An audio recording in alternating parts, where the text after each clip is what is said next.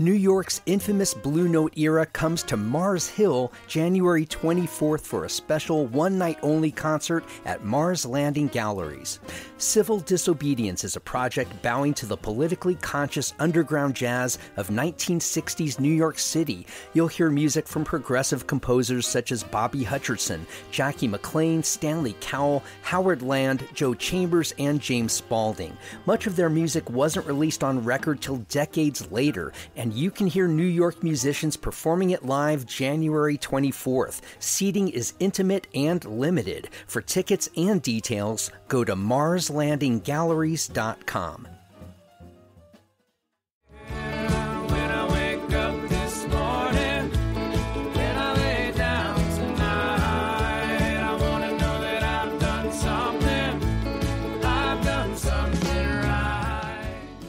The Steep Canyon Rangers embody and evangelize the Asheville sound as much as any musical artist. They've certainly had success with it. Their collaborations with the actor, comedian, and banjo player Steve Martin put them on the national map, and they won a Grammy Award on their own 10 years ago for Best Bluegrass Album.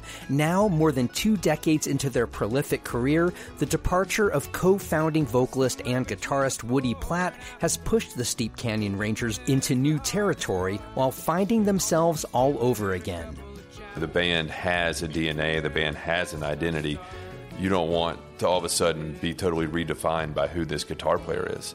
So I think a big part of it was Barrett, our bass player, really stepping into a role as a singer to where we're not just saying, hey, here's new Woody up here and he's going to be the leader. Now it feels like a very much more dynamic thing to where the idea to let's just democratize this whole thing in this process and bring everybody forward a little bit. I'm Matt Peiken, and this is The Overlook, a podcast about the news, arts, issues, and trends of Asheville, North Carolina. My guests today are the band's remaining co-founders, banjo player and songwriter Graham Sharp, and mandolin player Mike Guggino. We talk about the band's early years, their work with Steve Martin, how they processed Platt's departure, and the making of Morning Shift, their new record with new vocalist Aaron Burdett.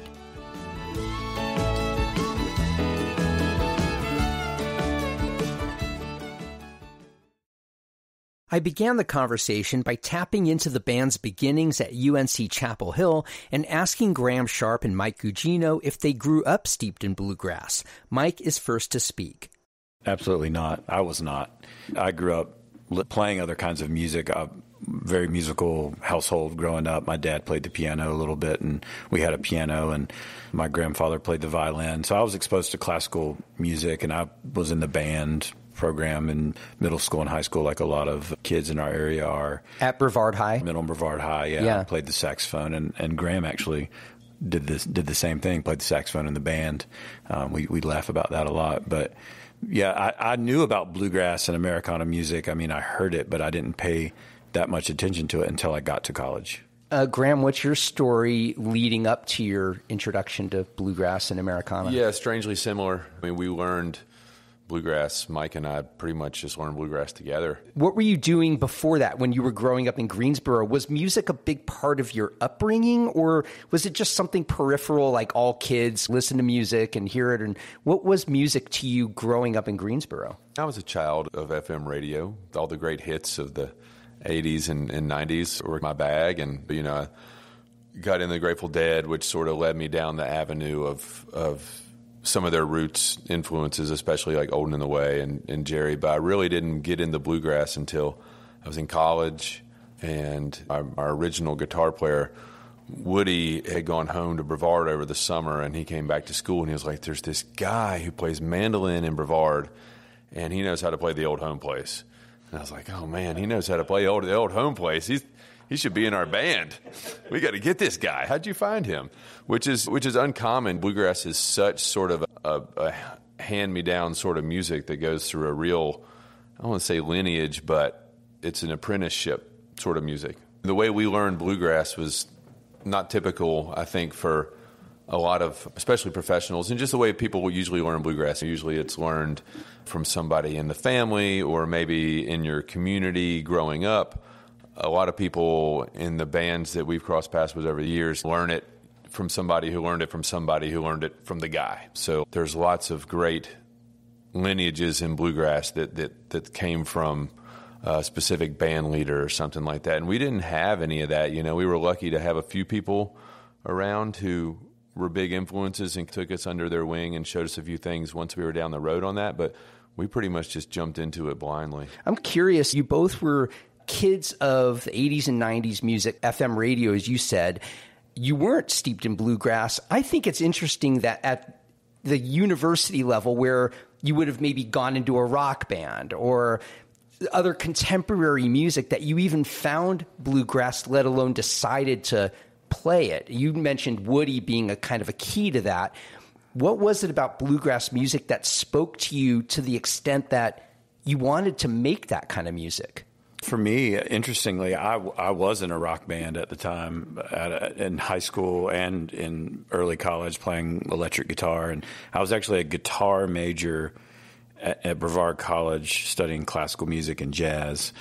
And I was getting pretty frustrated with just what I was doing with that. I liked it, but I didn't love it. And I didn't see myself like wanting to do this for the rest of my life. Most people don't even think in college, I'm going to do music the rest of my life, unless you're in like a orchestral program or something. The chances, the odds That's right. of being able to do it. So, you know, but when you started playing bluegrass, did it speak to you differently in a way that you found contemporary music, like, were you disillusioned by it? What was the difference for you? No, I wasn't disillusioned by it. I had a really great guitar teacher. He was a world-class jazz musician and classical guitarist, and he was playing in restaurants all over the area for like $100.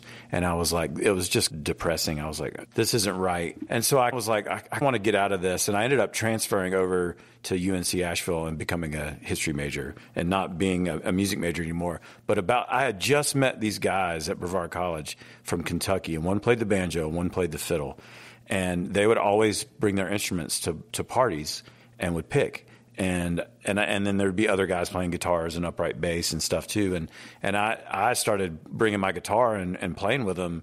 And eventually those same guys started giving me CDs and tapes, this was the mid-'90s, to listen to of bluegrass stuff, of Old and in the Way, of John Hartford, of Sam Bush, of David Grisman, of anything in that sort of genre, seldom seen. And I started listening to bluegrass for the very first time, and I just loved it. I loved, when I was listening to those recordings, what the mandolin was doing. So I stopped playing the guitar. I still play guitar, but I stopped focusing so much on the guitar, and I bought a mandolin and started learning how to play the mandolin. Woody and I grew up together in Brevard, and we'd never played music together. And then he came home from summer break and had met Graham down there, and Woody's playing guitar and Graham's playing the banjo. He's like, I met these guys, Charles and Graham, and they play bluegrass. And I was like, I just bought a mandolin and I've been playing bluegrass, and I had learned the Old Home Place. And that was one of our favorite songs off that J.D. Crowe record with Ricky Skaggs singing it and Tony Rice playing guitar. And so we were listening to the same bluegrass music too. And it just all happened really organically, and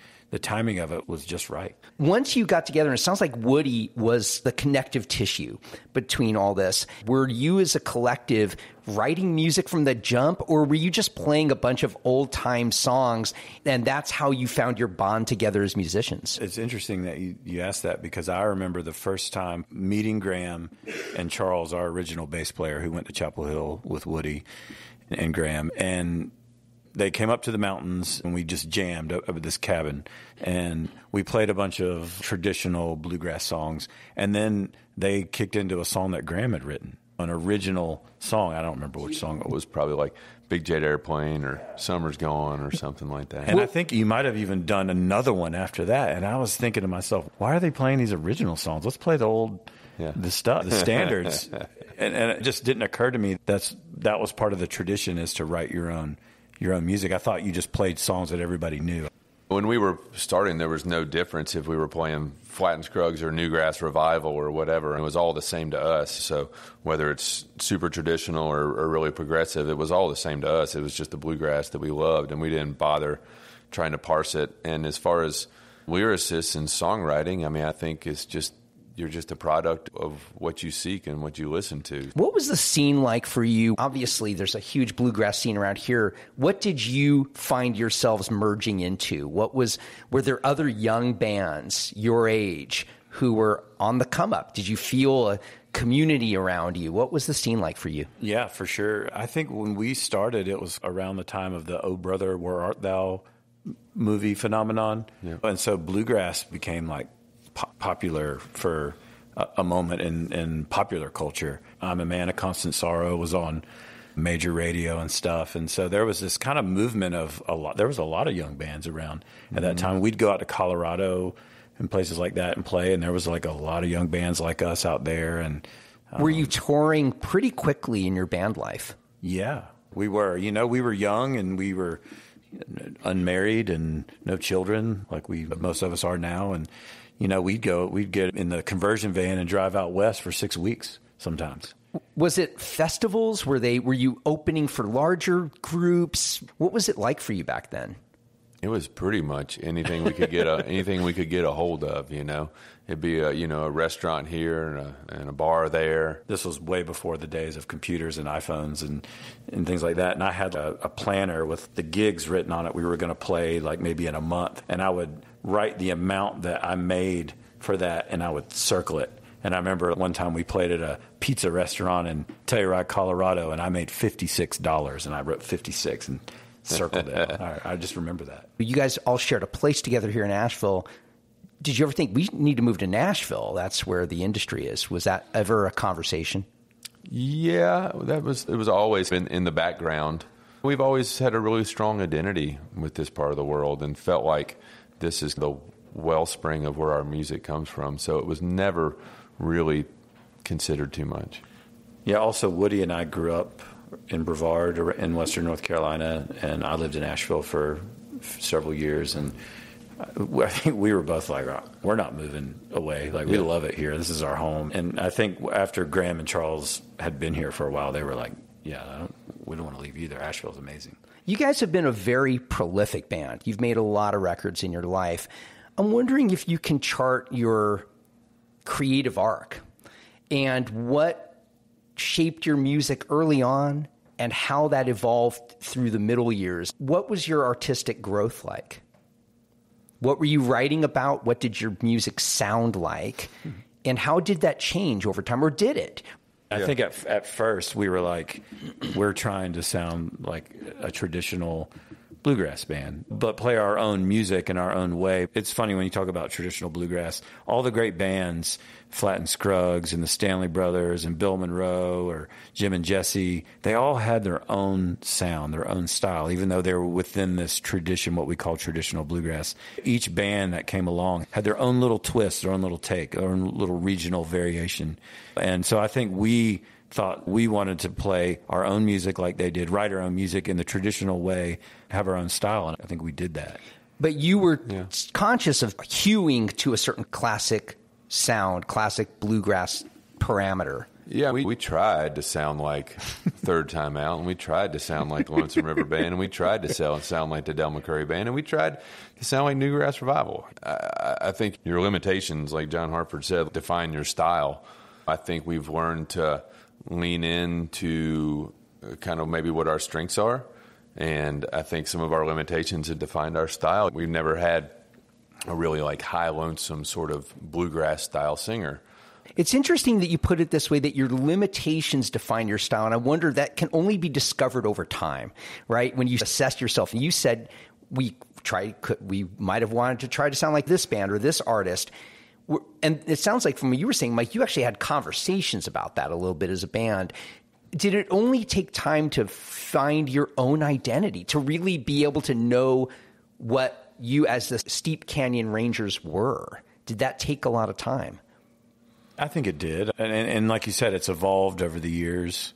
And we did talk about it, but it also just happened, too. We were just trying to, like Graham said, sound like these bands that we loved and the sound that we loved. And in that process, we made our own style, made our own sound. And I guess that's the question. How do you distinguish yourself in a music that goes back scores of years? How do you distinguish yourself as an artist when you're picking out all these other artists that you're in this lineage of. What do you think distinguished Steep Canyon Rangers early on? I think the songwriting has been a big part of it. I think Graham's songs from an early stage of our band was important. That we weren't able to sound like all those bands we wanted to sound like was probably the best thing that ever happened to us. And so then Steve Martin, I think a lot of people learned about Steep Canyon Rangers through your collaboration with Steve Martin. I'm sure obviously you had fans, you were touring, but on a mainstream level, that sort of, I guess, awareness of you must have been aware that, we're getting certain kind of attention now we weren't before. And I don't know this story, how did that even happen? Did Steve Martin, because I know he at the time, and I don't know what his situation is, if he had a home in Brevard or still does, but did he discover you guys and reach out? What happened? We had met his wife through Woody's brother. And this was before they were married. Yeah, she lived in New York City. She lived in New York City, and we had stayed at her apartment.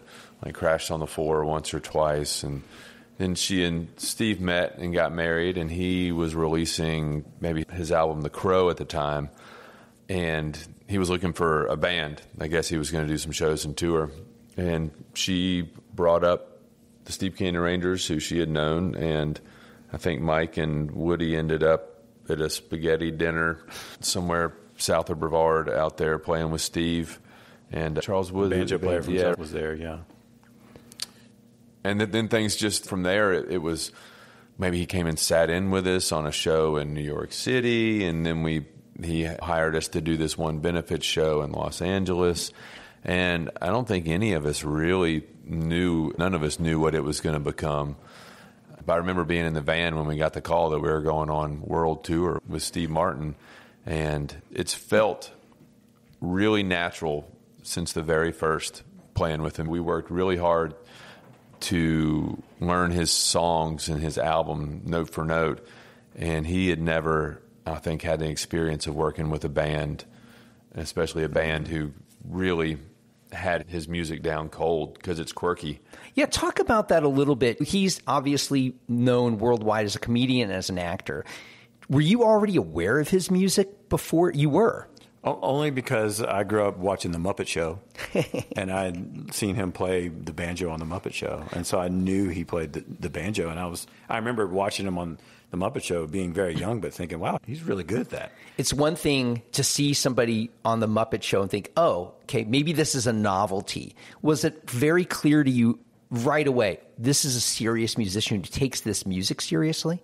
I had heard or read that he played the banjo seriously, and that when he would do his stand-up comedy in the 70s and 80s, he would play the banjo as a part of his act, and that it was actually really good banjo playing. It just wasn't like a shtick that he did. I mean, it was a shtick, but it was backed up by years of practice. Yeah, and once you start learning the music, you recognize that this isn't a hack, who can play this and compose this and put this together.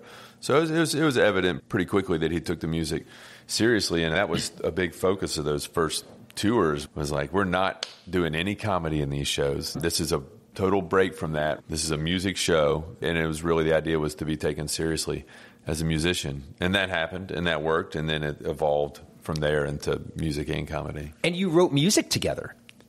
Quite a bit. Yeah, so that's another layer. It's one thing to tour and learn his songs. It's another to write music together. How did that expand your world as a band?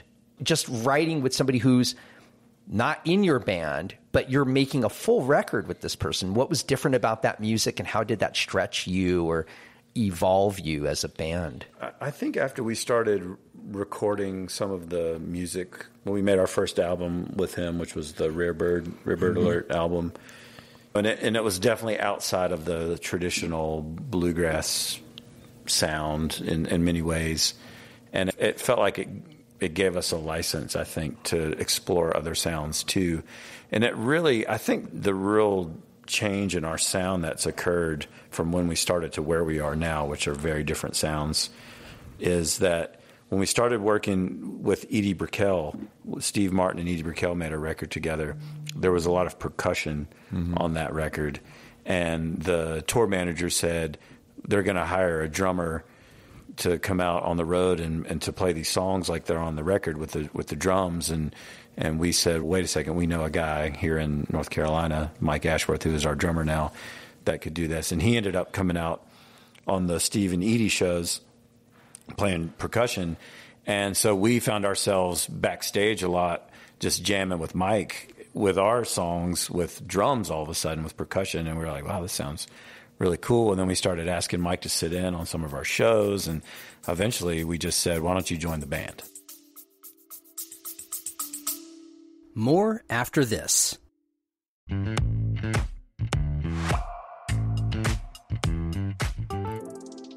The First Look newsletter brings you news headlines from all over Asheville every weekday morning. You can scan it at a glance and see if there's something you've missed or just need to know more about. There are no ads disguised as stories, just the headlines in a quick, easy read. Get the First Look newsletter for free at podavl, that's podavl.com/newsletter.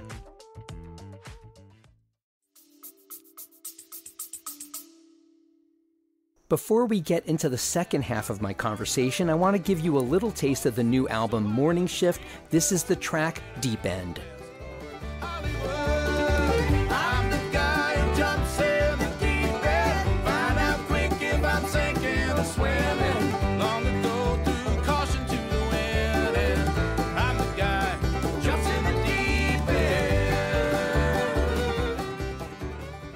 You just said a couple moments ago, our sound has evolved a lot since the beginnings. Can you trace how it's evolved? What's different now than you could have ever projected a decade or two ago? The band right now is just, we can play so relaxed. Early on and for so many years, it was just like, put your head down and just play hard and fast. Play hard and fast. It's just grind at it as hard as you can. And I think there's a relaxation, and when you relax, you can swing too. And there's just a way the band can relax into the music now that I think is something new. Can you hear that in the music? Can you hear that on the record? I think so. I can, yeah. You can, because that's really interesting too, because it's a meticulous process when you're in a recording studio. It's not like playing a live show. You work to perfect your parts, or do you?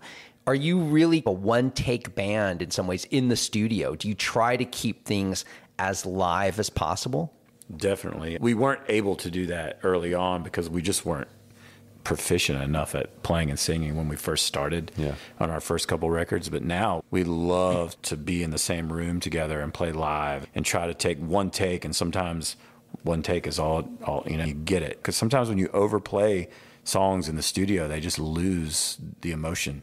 They lose the feel. And you guys have gone out of your way to record at the same time in the circle. Yes. That's interesting. I know this is your first record without Woody, and he was a founding member of the band. He was the connective tissue why you are a band. When did it become clear he was going to leave the band, and what was that conversation like among you guys when that was going to happen? Yeah, it was very clear he was going to leave the band when we sat down and he said he was going to leave the band. But I mean, it really was it was that out of the blue. It was out of the blue. When was this? That's about 2 years ago. Okay, so during COVID and just coming out of COVID. Well, it was early 2022, I think. Yeah. And you said it was out of the blue. Right. None of you had any inkling that he was either interested in doing other things or... No, I remember he pulled me aside in Brevard. He and I we actually went and played music at his son's preschool. So when he told you, what went through your mind? It was very out of the blue. He had already spoken to Graham the day before, maybe, or a couple of days before that. And he just wanted to tell us individually, and he told me, and I was surprised, and I was very taken off guard by it. It took some time, but we found Aaron, and now Aaron's been in the band for a year. Well, yeah, let's talk about that a little bit. So you guys talked, you guys digest, okay, we need a new singer. Even though from what you're saying, he wasn't a main songwriter, at least over the course of the band. You're the principal songwriter in the band, Graham, but he's the voice. What conversations did you have about what's our next step? Was there any question that, are we still a band, or was that instantly, we know we're still a band, we're just going to find another singer? Yeah, there's a lot of different scenarios we tried. We ended up doing a show once we knew he was leaving, but we didn't have a replacement, and he couldn't make a show, but the band was already there. We were in Pennsylvania one night, and the band was already there, and he came down with COVID. And we said, and we'd already talked about this, we said, we'll just do it with the 5 of us. So Ashworth, who plays drums mainly, he's a fantastic bass player, guitar player, whatever. So he played guitar that night, and Barrett sang all the lead for Woody's parts. Really? And people still talk about that show. People will come up and be like, I saw y'all as a 5-piece in York, whatever it was a year ago. And that was an awesome night. And that was wonderful, and it felt great. But it also, and we talked about continuing as just a 5-piece like that. But that would have really meant, I think, going backwards in our sound a little bit. Maybe we could have brought in a percussionist. We backwards felt how? Why would that have been a backward? We would have just lost the drummer. We would have lost the percussionist. And he literally means like in volume too, being able to fill up we worked real hard in 2017, 18, 19. Mike started playing a full drum kit, and we were starting to play like the arena here in Asheville, and we wanted to make our sound just bigger. So it would have been a step back. I see. In that way. Okay. So then, in talking about who we did want to bring in, it felt like an opportunity where, okay, you're going to bring in like somebody who's just a drop dead fantastic singer. Like, you have an opportunity here to bring in a great voice. And also the other side of it is you don't want this new person to like totally redefine who the band is. The band has a DNA, the band has an identity. You don't want to all of a sudden be totally redefined by who this guitar player is. So I think a big part of it was people stepping up, and especially Barrett, our bass player, really stepping into a role as a singer, to where we're not just saying, hey, here's new Woody up here and he's going to be the leader. Now it feels like a very much more dynamic thing, to where, okay, Aaron, he's singing a bunch of songs and he's really powerful and effective. But also, Barrett's now stepping up, and he's singing a lot of songs. And I've always sang a handful of songs in the show. So the idea to let's just democratize this whole thing in this process and bring everybody forward a little bit. You just said a moment ago you were concerned at least a little bit. You don't want to change the DNA of the band. You have the existing DNA. Aaron is writing, and he's writing songs, his own lyrics. Did they meld easily into the Steep Canyon Rangers DNA? Sure feels like it. I thought, definitely. Talk about then what is different sonically about this record because of the shift?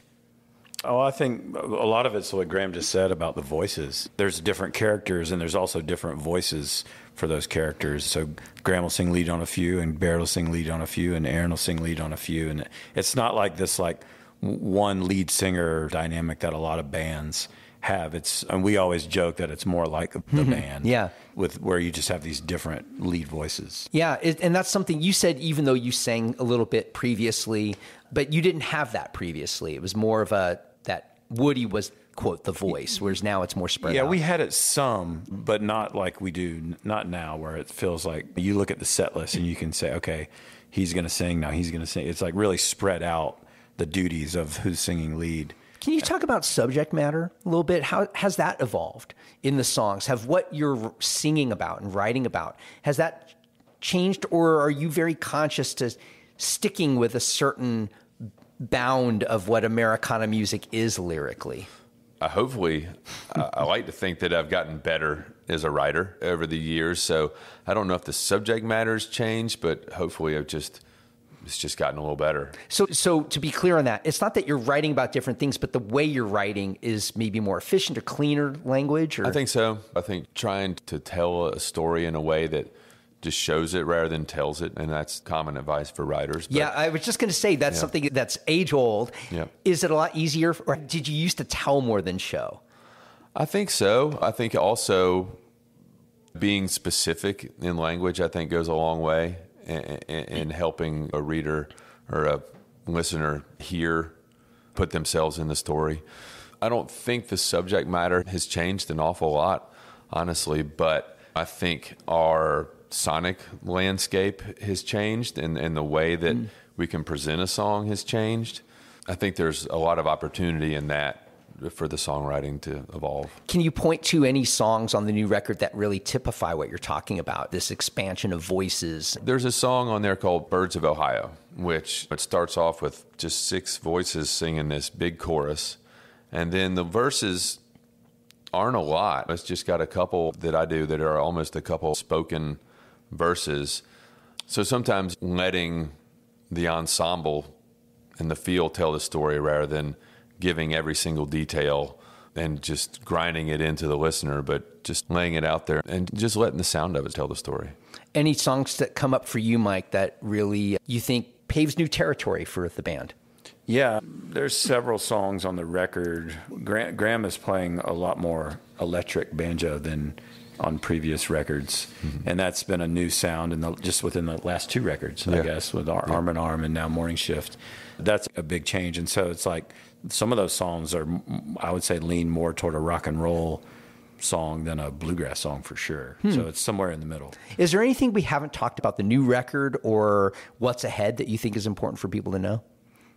I should mention our producer on the new record and our engineer. We looked up to Daryl Scott as a writer and a singer and a player for years and years. He made a record with Tim O'Brien, was my first introduction to him, called Real Time. That was staggering in almost every way. So he was a really natural choice, and we were going to produce this record ourselves until we got in touch with him and he agreed to do it. He was hesitant to record the way that we wanted to record, which was just to rent the Batcave Inn and convert that into a studio. Yeah, talk about that a little bit. Had you ever used the Batcave Inn, and why did you choose that as a locale?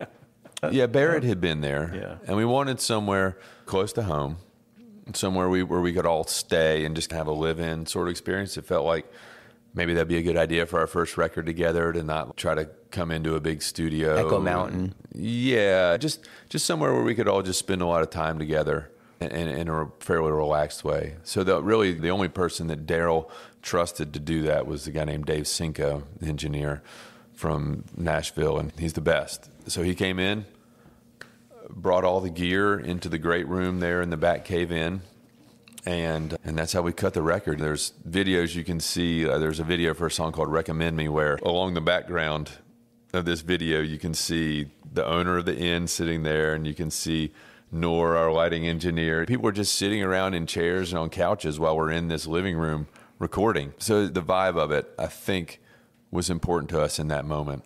Was the Batcave Inn used for anything else before that? Did they have to clear out things to make room for you? They did, yeah. They had to clear out furniture. I mean, it's like like I said, it's like the great room. It's like the gathering room of this bed and breakfast. So it's an active inn. Yes. And they cleared everything out. That's fun. That's like, you hear about places and bands who've rented cabins and they all stay in there together, but it's not being used for anything else. It's like, it's either a cabin for a bunch of people, or they commandeer it for a studio. They cleared out an inn for you. That's whole you did thing for the week. It took a week. Yeah, that's we a pretty were out there fast for about a week, process. Yeah. Do you always work that fast? You hear about bands that take weeks to make a record, or years. Yeah. The way records are made now is so different than the way records used to be made, and part of that's like budgets too. It's like people used to sell records and make a lot of money by selling records because there wasn't streaming and all that stuff. But yeah, the way we recorded, like I said, live, mostly in a circle. Most of them 1 or 2 takes or 3 takes or something like that. It makes it go quicker, for sure. Yeah, I mean, unfailingly, the producers that we've had through the years, whether it's Joe Henry or Jerry Douglas or Daryl Scott or even Peter Asher for that matter, they want this band to play live. They hear us and they don't want us to just lay down separate tracks. They want this band playing together all at once, because that's really a strength, I think, from having played together for so long. That part of it was never a question, and I think that allows you to record a little quicker. So what can we expect in your full shows now? You have 20 years of music, 23 years of music as a band. Are you playing from every era, and are you trying to take listeners through the arc of your career, or are you really leaning to more of the new stuff and you'll sprinkle in older stuff?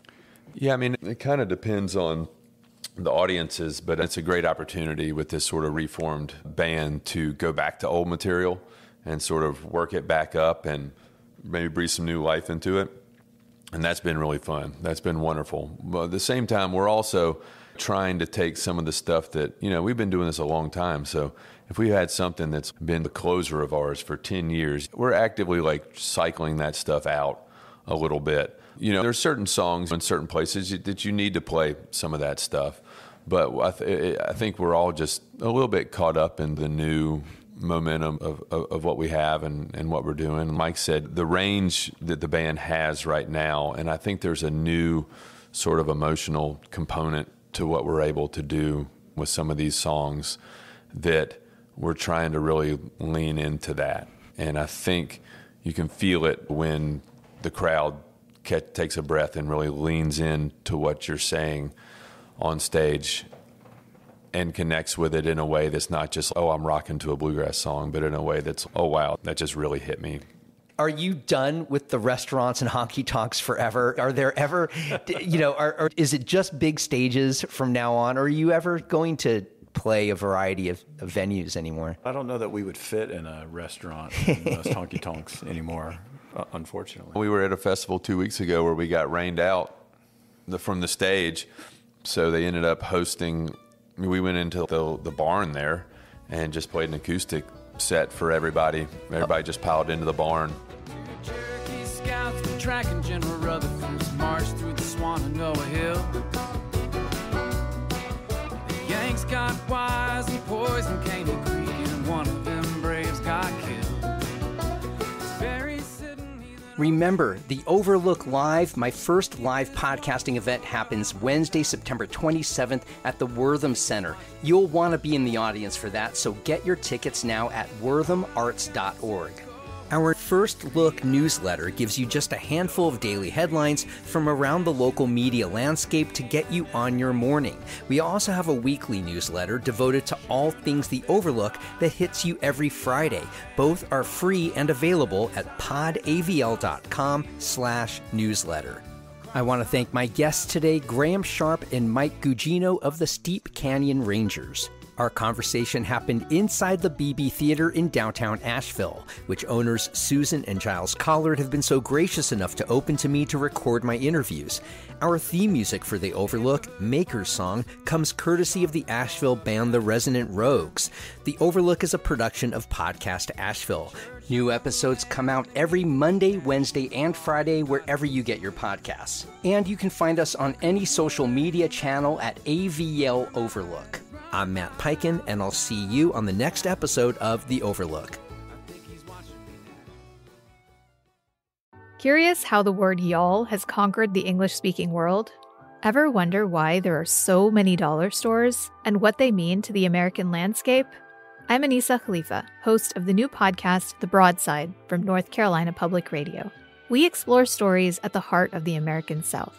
Each week, we go beyond the headlines and cover a single topic that impacts our region and explain how it reverberates across the country. Follow The Broadside wherever you get your podcasts.